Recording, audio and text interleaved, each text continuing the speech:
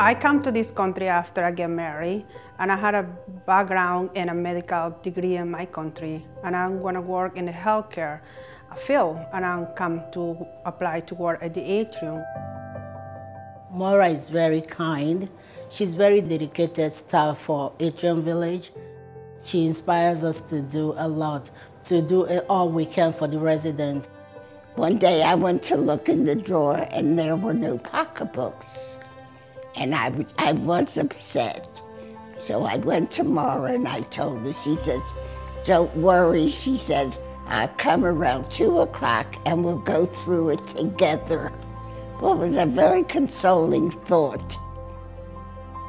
My husband, he doesn't talk very much, but he's become more talkative to the aides here.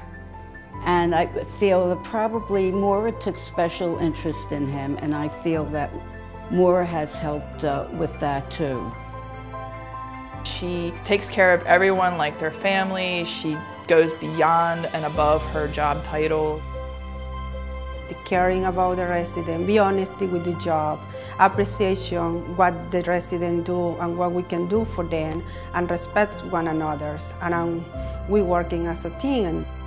It's a journey, it's the opportunity God give it to you.